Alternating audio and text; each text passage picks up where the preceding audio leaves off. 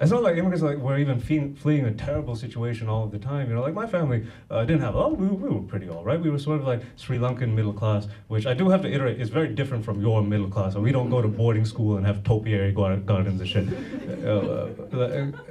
Since I moved here, I found the Sri Lankan middle class maps very well to sort of British working class values and worldview. Hell, I've met homeless people here with more entitlement than I have.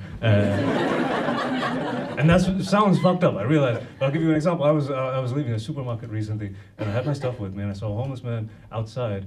So I took out an apple from my bag to give to him, and I swear this dude looked me in my eye and said, "No, thank you. I don't like Granny Smith."